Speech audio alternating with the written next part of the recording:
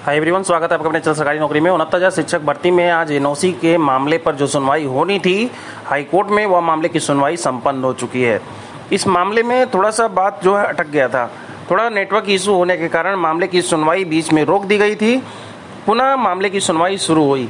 अब इसमें मामला यह निकल के आया कि जो भी एनओसी का प्रकरण चल रहा है, जैसे कि अभ्यर्थी जो 69,000 में शामिल होना चाहते हैं, 68,500 वाले, ऐसे अभ्यर्थियों को एक विशेष रास्ता इस भर्ती प्रक्रिया के आज की सुनवाई में कुछ विशेष नहीं मिल पाया, क्योंकि इसमें जो आईए फाइल होना था वह नहीं हो पाया और देर शाम तक हो सकता है आईए फाइल हो जाए।